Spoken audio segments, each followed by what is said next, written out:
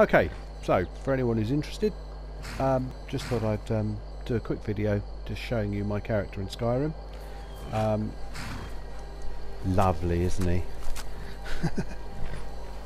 Right, we have a look through my items first, because they're the things I like the best. Right, my main weapons are my Daedric swords, which, as you can see, do 180 damage, both of them. But that's not the full story, because in my apparel I have got various magic items that improve them. So for example, I've got my boots, which improve one-handed damage and one-handed attacks by 47%, so I can put them on. And I've also got some gauntlets that improve one-handed attacks by 47%. And also I've got a necklace, and somewhere I've got a necklace. Is it already on? No, where is it? Sneaking. There you go, one-handed attacks. And a ring somewhere which does the same, one-handed attacks. So if I really want to go into combat with something like a legendary dragon or something, I can go into combat doing 518 damage on each of them. So the usual procedure is you get the dragon to land, and you run up to it, and then you go, you do a slow time on it, and you then do power attacks,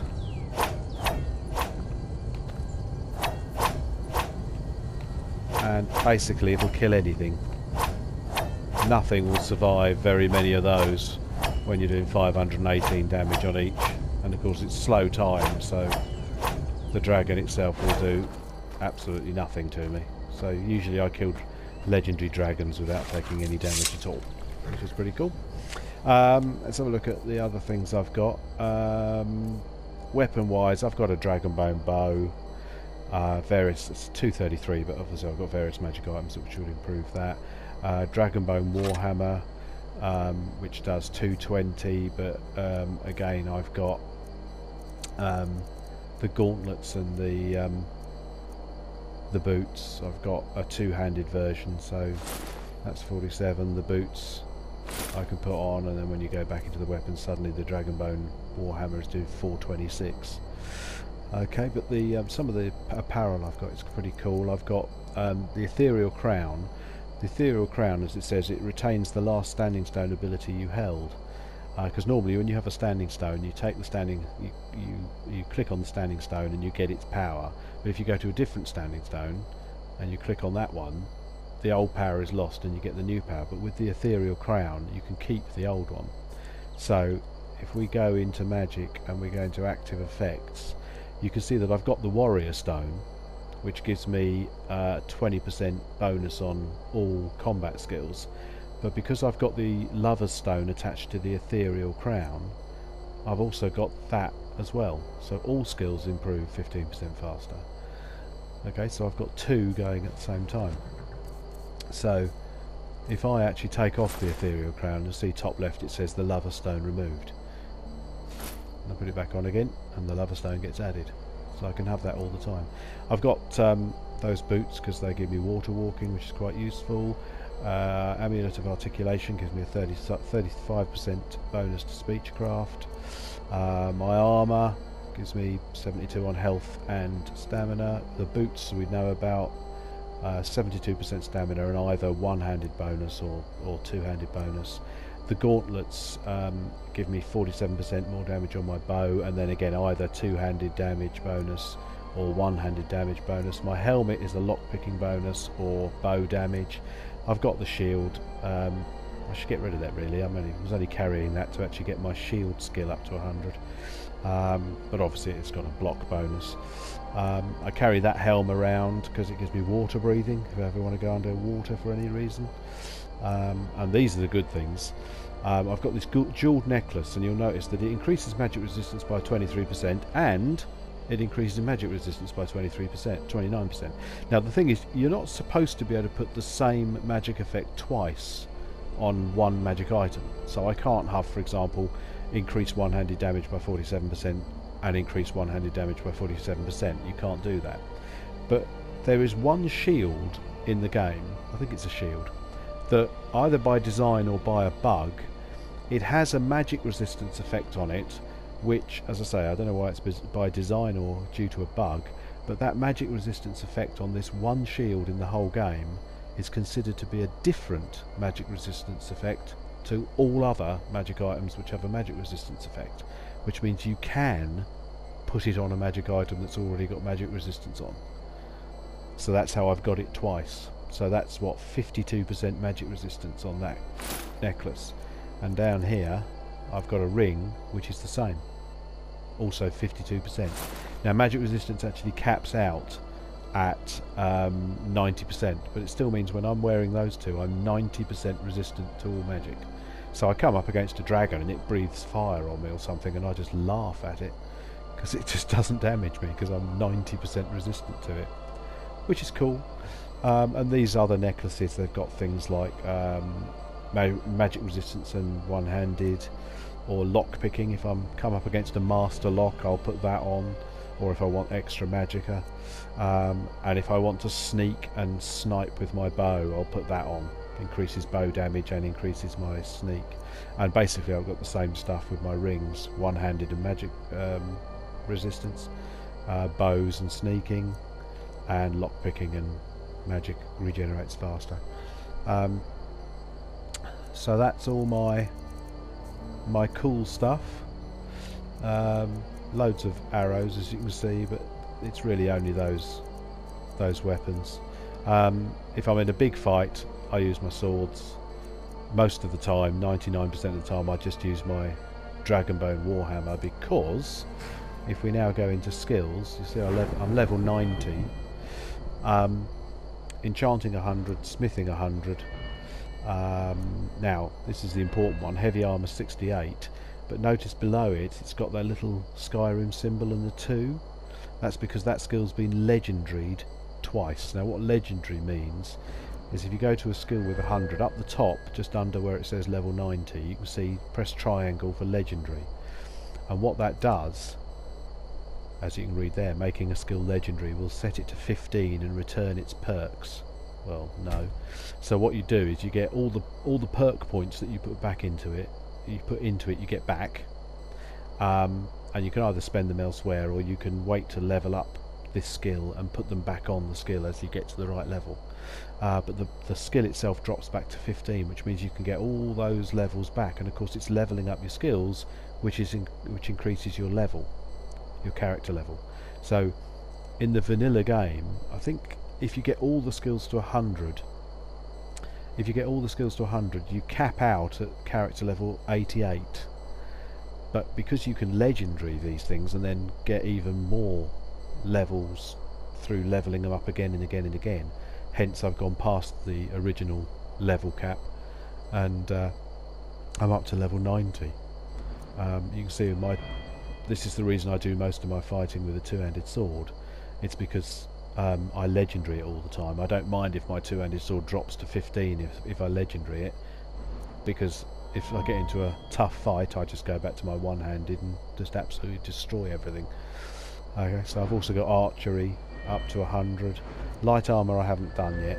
When I get my heavy armour back up to 100, I'll stop mucking about with that, and I'll get my light armour up to 100. I'll make some dragon scale armour. Sneaks up to 100. Lockpicking only 68, but as you can see again, it's got that Skyrim symbol. I've legendaried it. Pickpocket 100, speech 100, alchemy 100, and legendary twice. Alchemy is so easy to legendary. You just, everywhere you go, if you see any plants or any alchemy ingredients, you just pick them up all the time and just store them. And then when you think you've got enough, you just legendary your alchemy skill, pick up all those ingredients. You go online, there's an app online that tells you the best, most expensive, and therefore best XP potion that you can use, that you can make with the ingredients you've got, and you just make loads and loads and loads of potions, and you can level it up so quickly. It's so easy. Magic skills are quite difficult to level up, so I'm leveling them up slowly, but I'm nearly there. I won't bother legendarying any of them.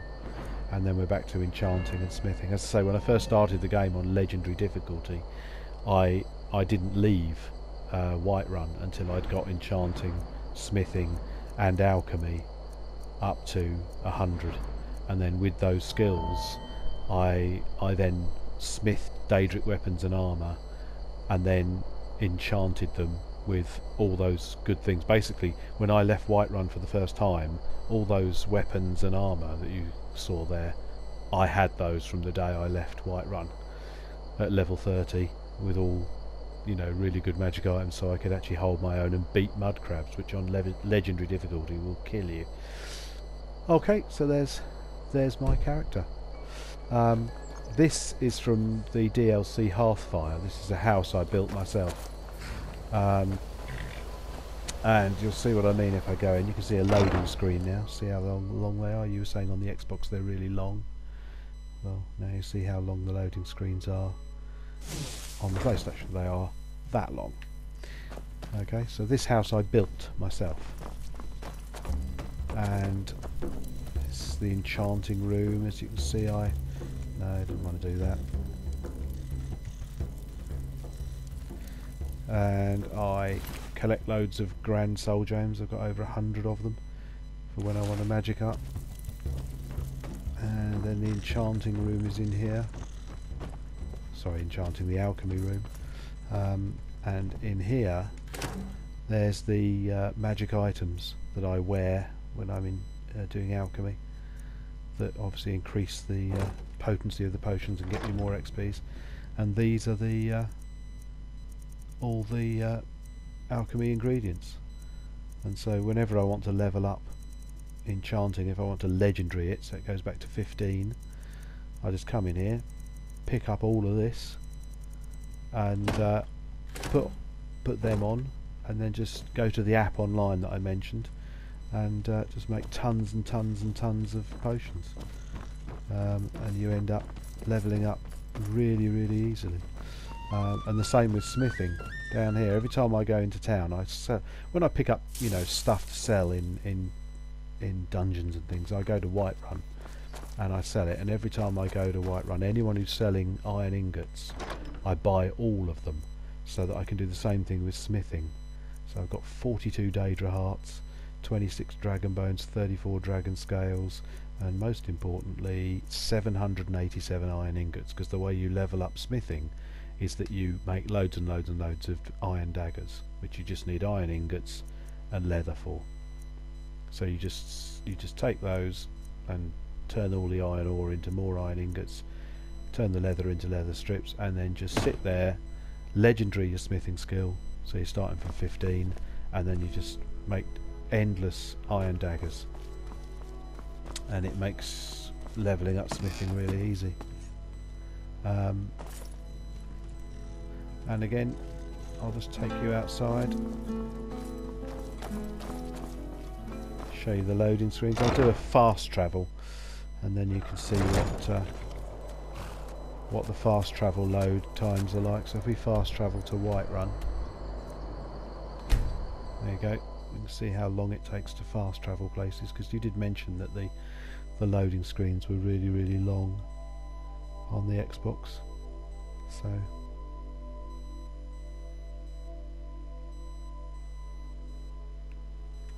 and that's how long it takes. And we're back home. You're someone who can get things done. And obviously there's home in Whiterun, Breeze home. And if you have a look here, in the early days I used to do all my alchemy stuff here, and if you look in this sack here, you can find these are all the potions that I've made leveling up alchemy that I haven't got around to selling yet.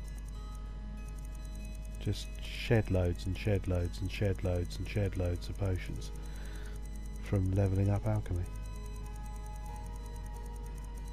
Okay, easy to do. Anyway, there you go. I thought that might show you a bit about my character in Skyrim. Enjoy!